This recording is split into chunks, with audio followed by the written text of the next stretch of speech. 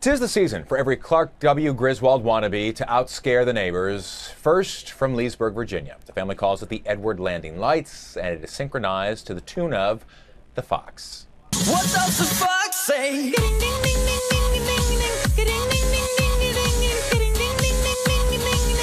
What the fox say?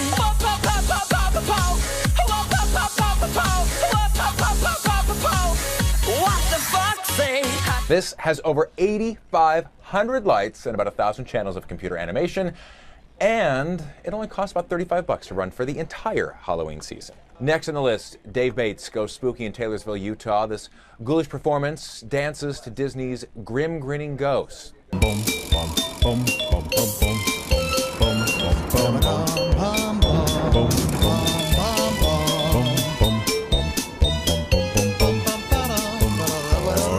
High o'er the dead oak trees, Spooks arrive for midnight spree. creepy creeps with hairy eyes. Start to shriek and harmonize. Grim and ghosts come out to socialize.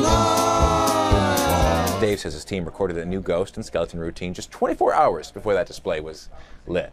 And if you love Ghostbusters, then you're going to love Scott Johnson's Wicked Decorations. Who you gonna call? You have a dose of a freaky ghost, baby. You better call.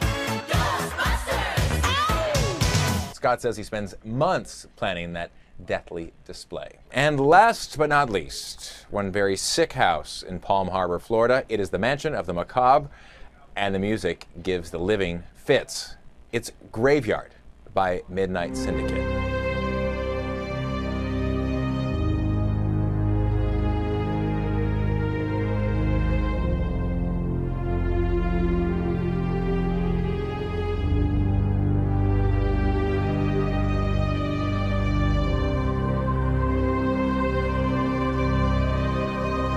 The owner is an orthodontist who says he decorates his house all for charity.